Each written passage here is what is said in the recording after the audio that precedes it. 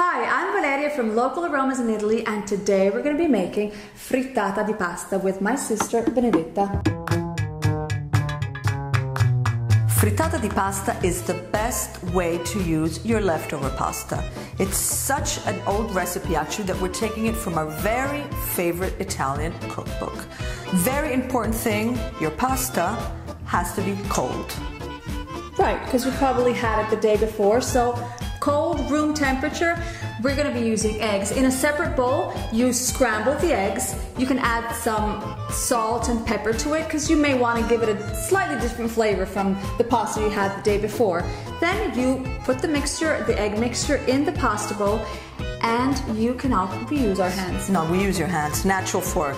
You mix because you want to make sure that all the eggs coats the pasta. The pasta can be done with, with tomato, or it can also be white.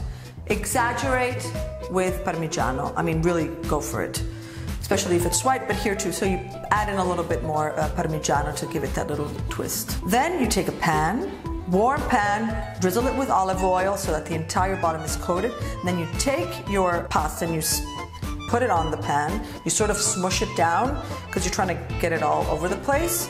And what you're looking for is this beautiful, delicious crust that is going to form at the bottom. And then once you have your crust, you take a lid. This is the fun part.